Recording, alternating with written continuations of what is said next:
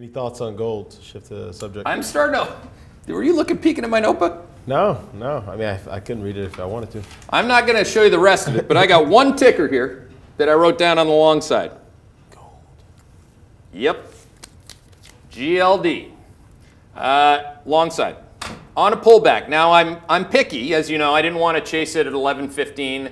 The price 11.15 last week at the highs. But you know, there's an immediate term trade breakout line basically at 10.79.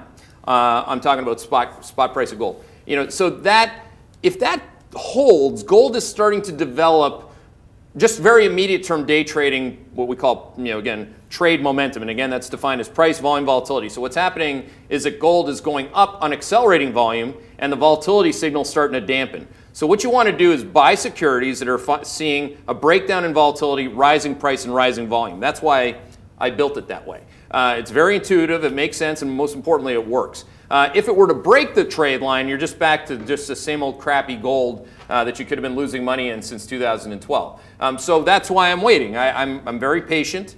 More patient with gold than with some of my children, you know, because again, there's so many people that are long gold. I mean, the reality is it was a good idea off the lows. It's a really good idea if the Fed comes to our economic view, because what they do is try to devalue the dollar. They're trying to cut rates after raising them. I just don't think that they're going to do that anytime soon. I mean, the Fed's Rosengren, Darius, I'm sure you saw this morning. He's the Boston Fed head.